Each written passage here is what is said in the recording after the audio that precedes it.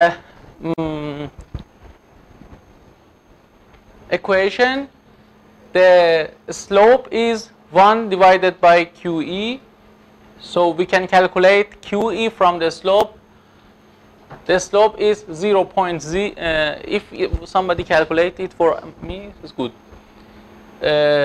1 divided by 0.376 will give me what? QE. Yes? Gives me QE. So if you tell me, I write it here. QE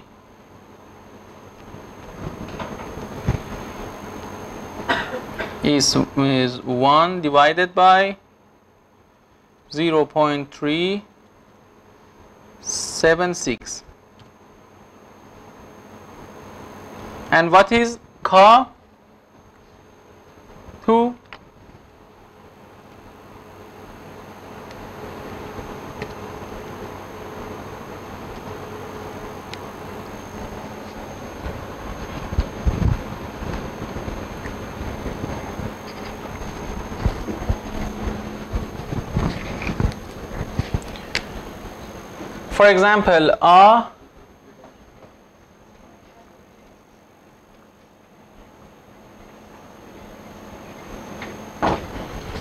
For example, the amount of 1 K2 QE2 is A. Okay? So,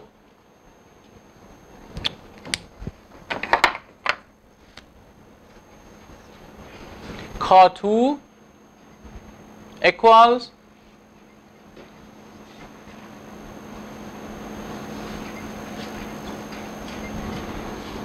yes,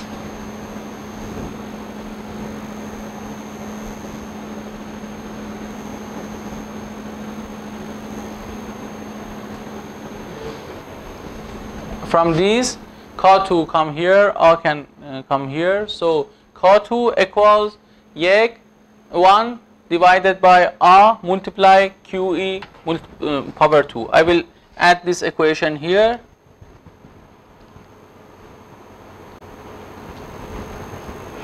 A is 4.8639 multiply by QE, which is this one.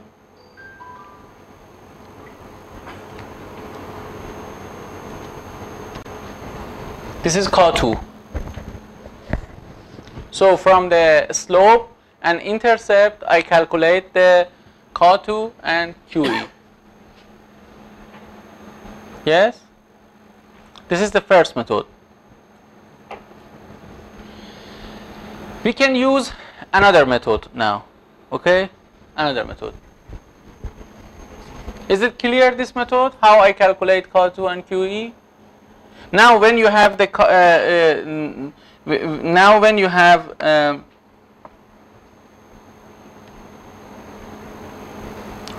and QE, you can calculate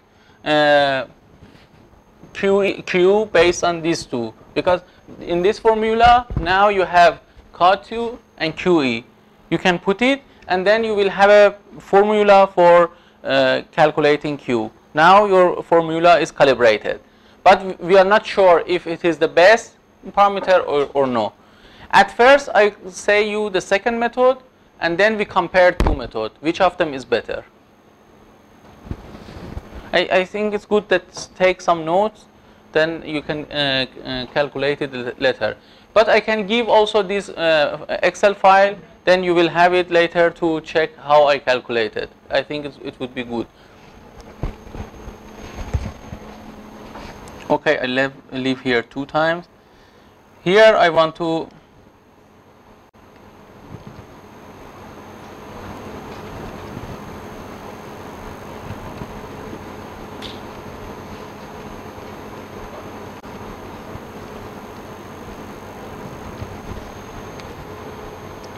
second method.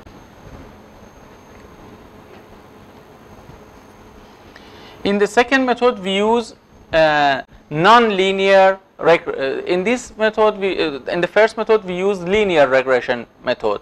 Now we want to use non-linear regression method. In the second method, we consider this equation and we optimize this equation completely when this Q, measured Q and calculated Q are the same.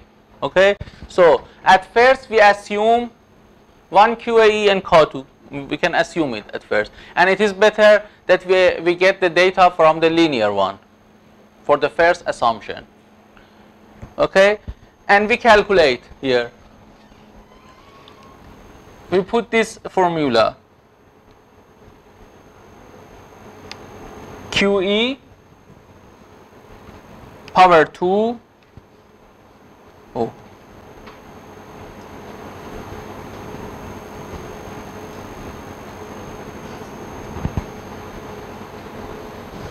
multiply by K2 F4. I use F4 because and put it, you can see the formula there.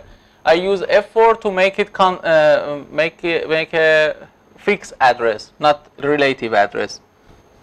Multiply by T. The T is here, yes.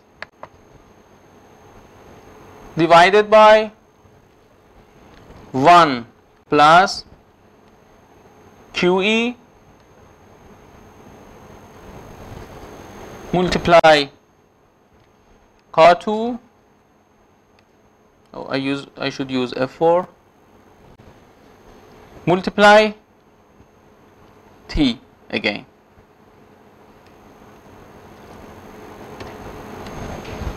.2, yes.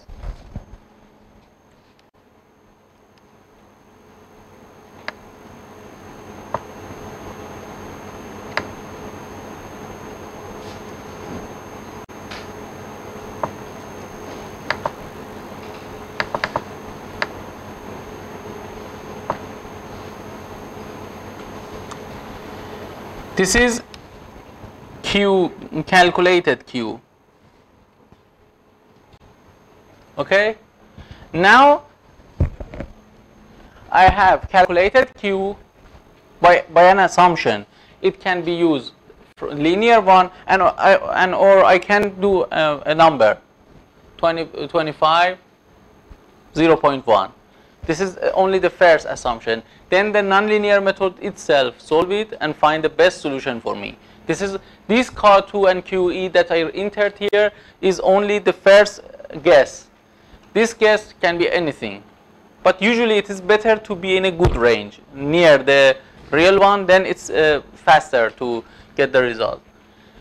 Now I will calculate the error, because the calculated, for example, said 0.2 and the real one 0.8. I calculate the error. The calculated one minus measured one power 2, SSE. I want to calculate sum of a square error.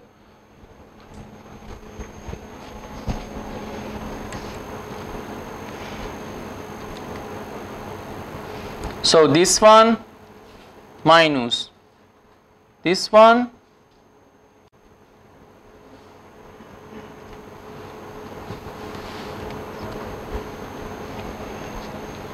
and then repeat for all of them and calculate the sum.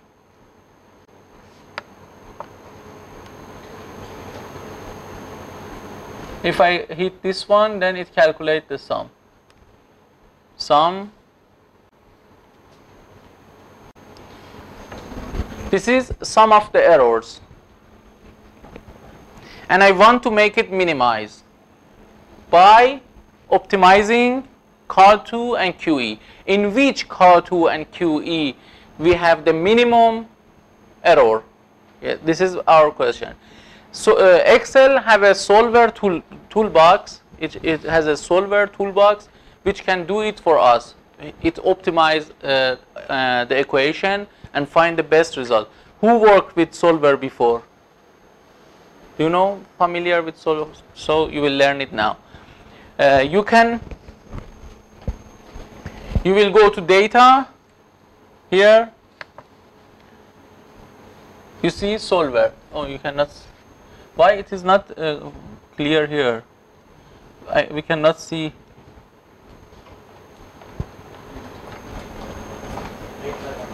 I can see here, but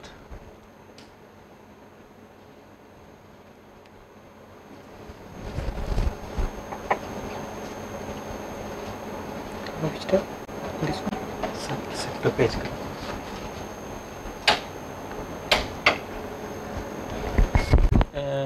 No. No, the Excel is Resolution issue.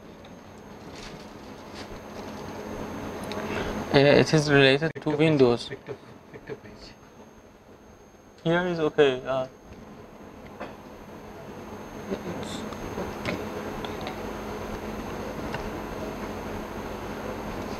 okay. Maybe it is now. It's okay.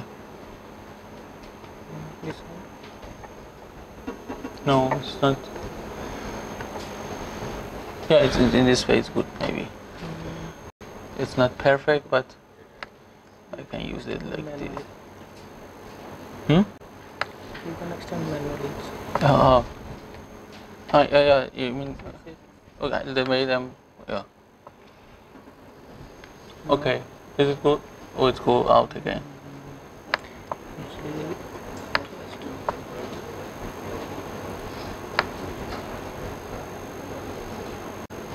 Yes, it is good now. Solver. You need to change the resolution. Actually, it's a resolution issue. It's a reason. How can I change?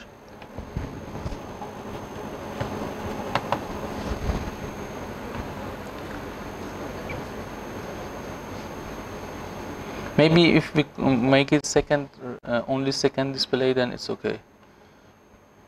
Huh? Actually, the resolution is So too high.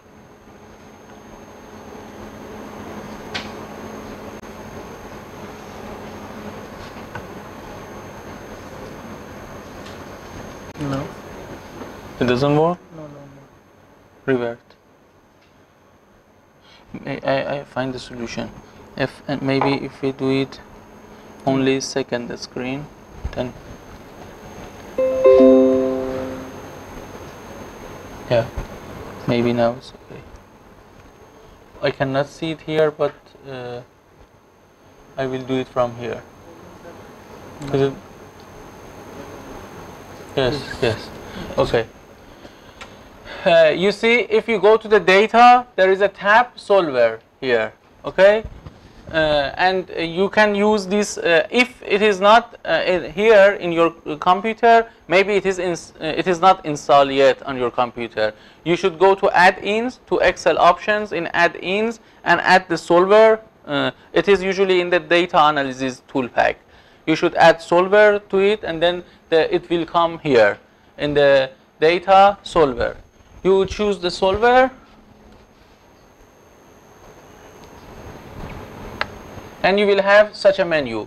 It asks, this is very useful toolbox. It is not only useful for this. Whenever you want to do optimization and like linear optimization, non-linear optimization, it's a very useful toolbox that can help you. Set objective. You should say what is your objective. Our objective is sum of a square error, because we want to make minimum sum of a square error. And what we can do, you can maximize, you can minimize, you can reach to a minimum. So you choose minimum, and by changing value cells, as it asks you, I should change what, and you will say that it change this to 1 to reach the results. Okay, objective is the content. Okay. This is because I had it mustn't be here a formula. I should write it only. What is the number? 0.003, because in the error come up because the cell that you are choosing for changing mustn't be formula, because this is an assumption. He want to change the assumption. He cannot change the formula. It must be a number that he can change it. So I added a number here. So again I run the solver.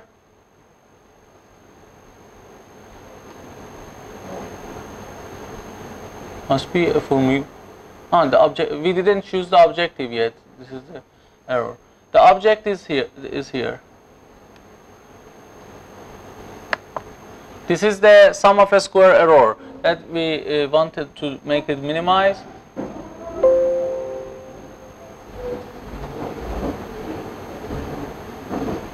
So I choose.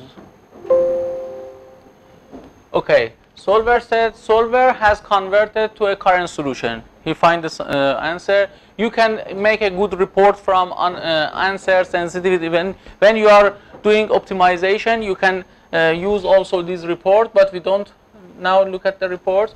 You see, it reached to the minimum. Do you remember? It was 8. Now it is 1.49. So you can, now you have a good comparison also. So the linear one had the sum of a square error of 8, but the nonlinear method has a sum of a square error of 1.49. And you have the data. The calculated one. And you can see also it is much more closer now, the values to each other. And the QAE changed. It was 26 with linear method, and with non-linear method now it is 35. And COD also changed. With linear method it was 3029, and with non-linear method is now 30. So now you have a good comparison with the linear and non-linear one. If you want to see it better, I can copy also here.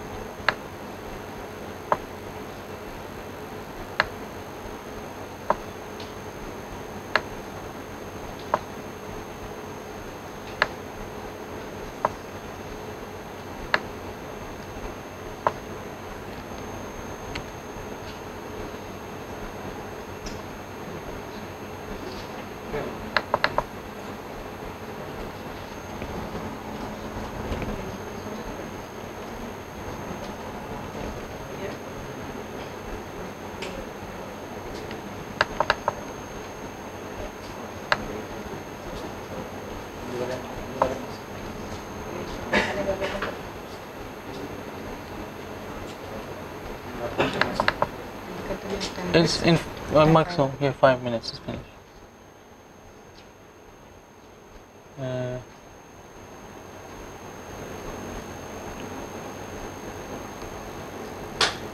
Where's this one?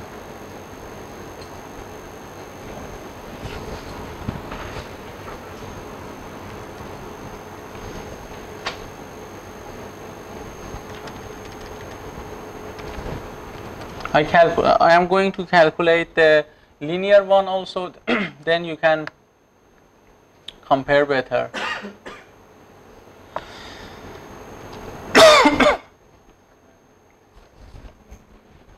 You see, here I calculated, it's better to write. Q linear and this is SSE linear. You see, this is the calculated Q linear form, and this is the calculated Q nonlinear form. And the sum of a square error for a linear form is 8.3, and for nonlinear form is 1.4. And it shows that it's better that we use nonlinear method for calculating the sorption parameters. And if you go to the papers and journal papers, you will see that most of them use a linear form for estimating sorption parameters. But here we will see ourselves with the experimental data, with the real experimental data, that we need better to use nonlinear form, and we have a better results in the. And you know, they are different also. In the linear, for example, 0.8, here 1, 1.5, and here 1.9. So you see that the data are completely different, and the error is also very different. If you don't have any question, I think we can finish the course here. And if you, I will send this Excel file also to you. Then you can see how I calculated the sorption parameters, but only for finalize and to see how it's work.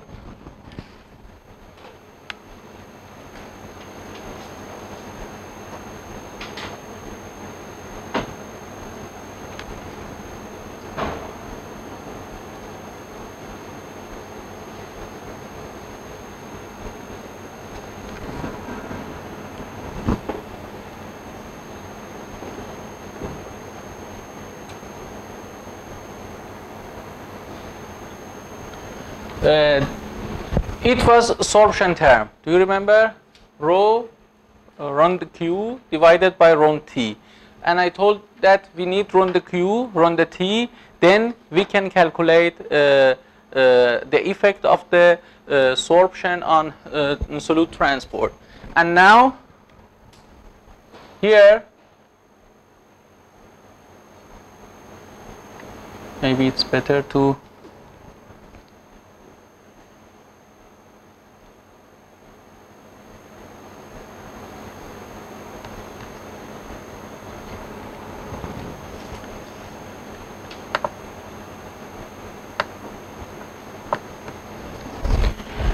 and now we work with this model. Do you remember? We find K2 and QE. So if we put K2 and QE here, you see we have T dQ dt. And here also we need dQ dt. So if we put K2 multiply QE minus Q power 2 here, then the equation becomes complete. And we need only to solve this equation, and we add 1 or 2 column again to the model that you have in your Excel. We had one more. We need one more column to solve this equation. And when this equation solved, then you can see the effect of sorption also on solute transport. Okay, I think we covered all the things that we are trying to do. And thank you for everyone, and I hope that it was useful.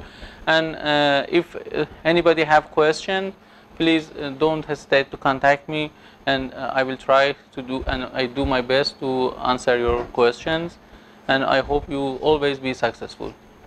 Okay, thank you.